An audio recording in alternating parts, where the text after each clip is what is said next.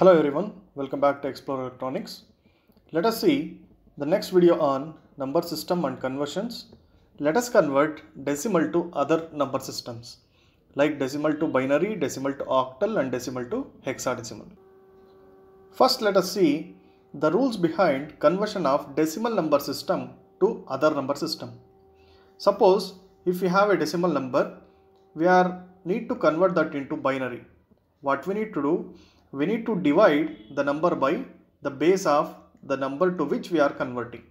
So here in the binary number system the base is 2, that's why we need to divide the decimal number by 2 and we need to take out the remainders. Similarly, while converting into octal number from the decimal number, we need to divide by the base, that is 8. Similarly, to convert decimal number to hexadecimal number, we need to divide by 16. So let us go through this, and first let me take decimal to binary conversion. So the first example is, let me take a simple number 100 with base 10. I am converting that into binary. So don't get confused, 100 seems like a binary number, but with the base 10 it is a decimal number 100. So we need to take that 100 and start dividing by 2. If we divide this by 2, it is 250 is 100 and the remainder is 0. I am writing the remainder here. And again divide by 2. 225 is 50 and the remainder is 0. Again I am going to divide this by 2. 2 12s are 24 and the remainder is 1. Again it can be divided by 2. 2 6s are 12 and the remainder is 0. Again further we can divide. 2 3s are 6. The remainder is 0. 3 can be divided again by 2. 2 1s are 2 and remainder is 1. So we got these binary numbers. Now carefully we need to take these numbers into account. From bottom to top we need to take these numbers into consideration. Then we will be getting 1 1 0 0 then 1 0 0.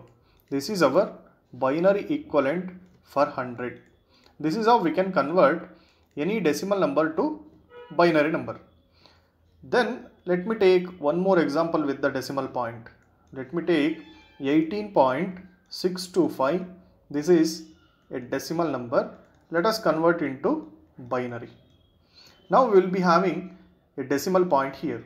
So first we need to divide this as the number which is at the left of the decimal point and right of the decimal point. So to the left number from the decimal point, we need to adopt the same method. We need to start dividing by 2. Here 2 9s are, the remainder is 0. This goes 2 4s are 8. Here the remainder is 1. Again it can be divided as 2 2s are 4, remainder as 0. Again 2 1s are 2, the remainder is 0. Now we can take this number into account. This is 1 0 0 1 0. This is for 18. Now let me take the decimal part into account, 0.625. Now for this what we need to do, as we divided here, we need to multiply this by 2. Remember, for the decimal point and right side number we need to take that and we need to multiply by the base to which we are converting into 2. So this gives 1.25. Here I am taking this 1 outside and the remaining term is 0.25. Again I am multiply this by 2. If we multiply this, we are going to get 0.5. I am going to take this 0 again. So 0.5 is remaining into 2, again it gives 1.0. Now I am taking this 1. So we left with 0. So no need to take that 0 and multiply with 2 again. Again we are going to get 0.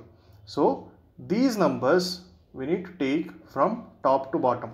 This gives 101.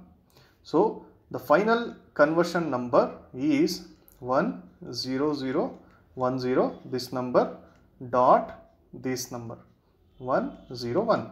This is the binary equivalent for 18.625 as decimal. Like this we can convert any decimal number with a decimal point into the binary numbers like this. Next, let us see decimal to octal conversion. So let me take the same example again, 100 which we have taken earlier, to convert this into octal. Octal is with base 8. So here again what we need to do, we need to start divide this by 8 now. In the previous case we are converting decimal to binary, so we have divided by 2. Now we are converting it to octal, so with base 8, so we are going to divide that by 8. So it is 8 12s, that is 96, the remainder is 4. Again I am going to divide this, 8 1s 8, remainder is 4. We can't divide this further, so this is our decimal octal equivalent for 100. 100 with base 10 will be same as 144. Again here we need to take from bottom to top, right?